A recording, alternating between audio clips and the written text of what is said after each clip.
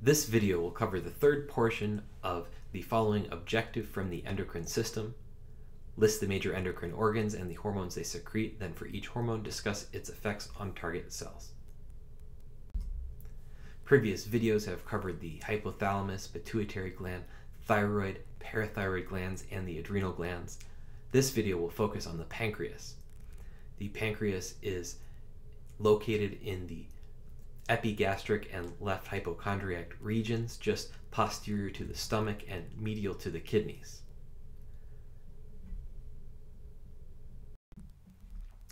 The pancreas has both exocrine functions as well as endocrine functions.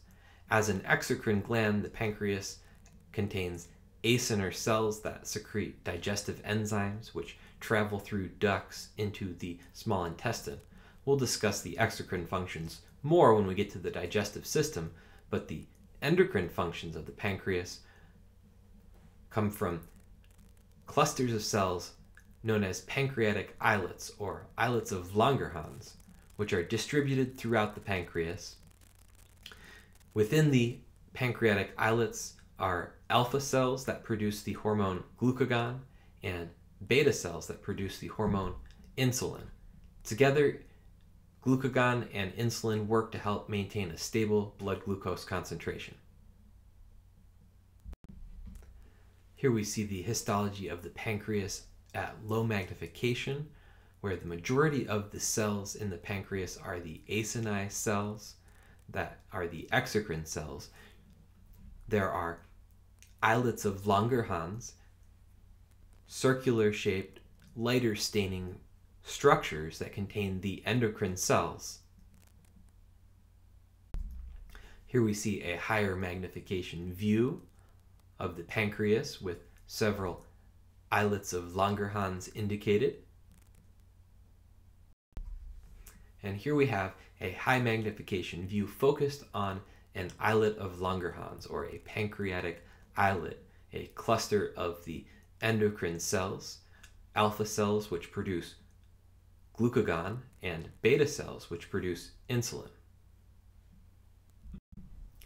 This slide shows the histology of the pancreas with a lighter stain, where we can still see the majority of the darker staining cells in the image are the acini cells, and the lighter staining circular regions are the islets of Langerhans, where the endocrine cells are found.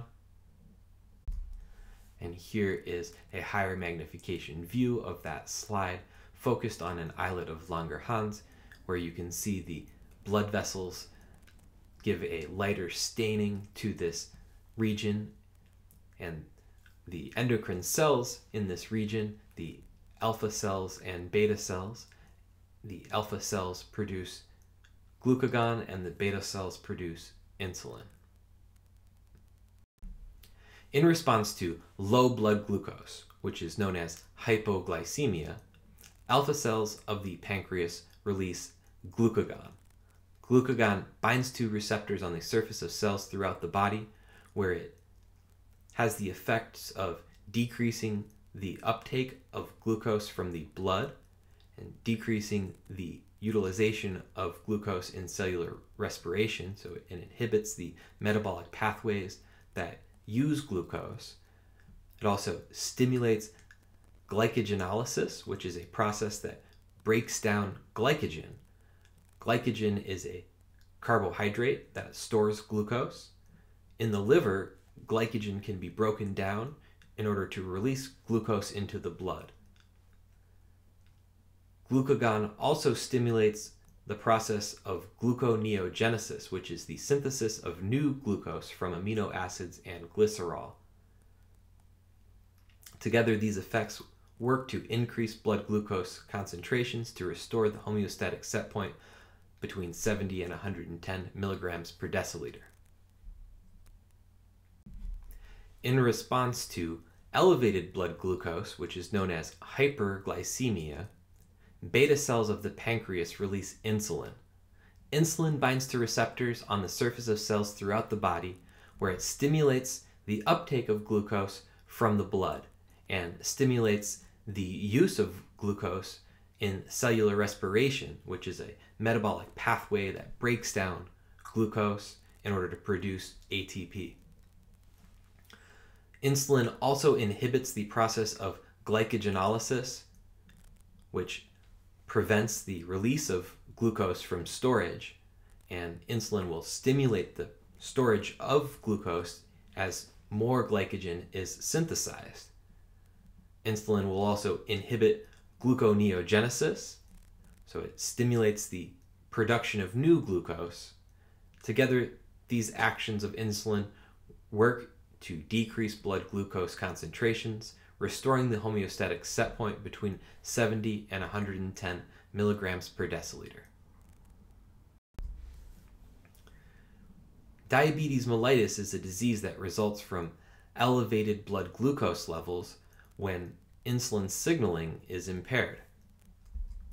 Type 1 diabetes results from low insulin production.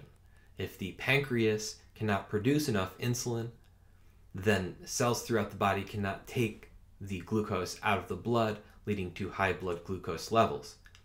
This is often caused by an autoimmune disease that attacks the beta cells of the pancreas, destroying the beta cells, preventing the pancreas from secreting insulin. As blood glucose levels rise, this leads to 3 cardinal signs of diabetes mellitus, which are polyuria, or increased urine production, polydipsia, increased thirst, and polyphagia, increased food intake, increased hunger. The polyuria results from high glucose levels of the blood, overwhelming the kidney's ability to reabsorb glucose, and as excess glucose is being lost in the urine, increased water is lost along with that glucose in increased urine production. And as water is being lost from the body and dehydration develops, this stimulates the increase in thirst, and together the loss of energy from the body as glucose is being lost in the urine, as well as the disruption of the normal signaling function of insulin in the brain, which is important for stimulating satiety, which is the opposite of hunger. Together, these actions lead to the other cardinal sign of polyphagia, increased food intake. So together, all 3 cardinal signs are resulting from that elevation of blood glucose, and that elevation of blood glucose in type 1 diabetes is because the pancreas cannot produce insulin sufficiently. In contrast to type 1 diabetes, there's type 2 diabetes, in which cells throughout the body do not respond to insulin. That is, they become insensitive to insulin. Even though the pancreas is initially producing large amounts of insulin, the insulin receptors are not responding, or the cells are not responding when the insulin receptors become activated, but the cells then cannot take glucose out of the blood. This leads to elevated blood glucose levels, and the 3 cardinal signs of diabetes, the polyuria, polydipsia, and polyphagia, result from high blood glucose levels.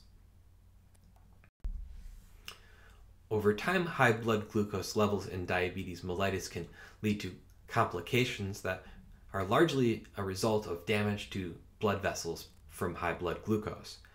The image on the bottom left here we see is representing diabetic retinopathy, or damage to the eye.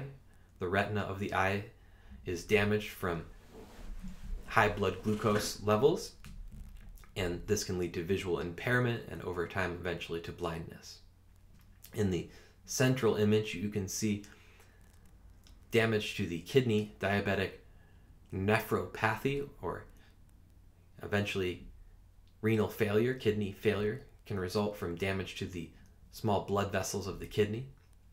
And the image on the right is representing damage to the nervous system, diabetic neuropathy.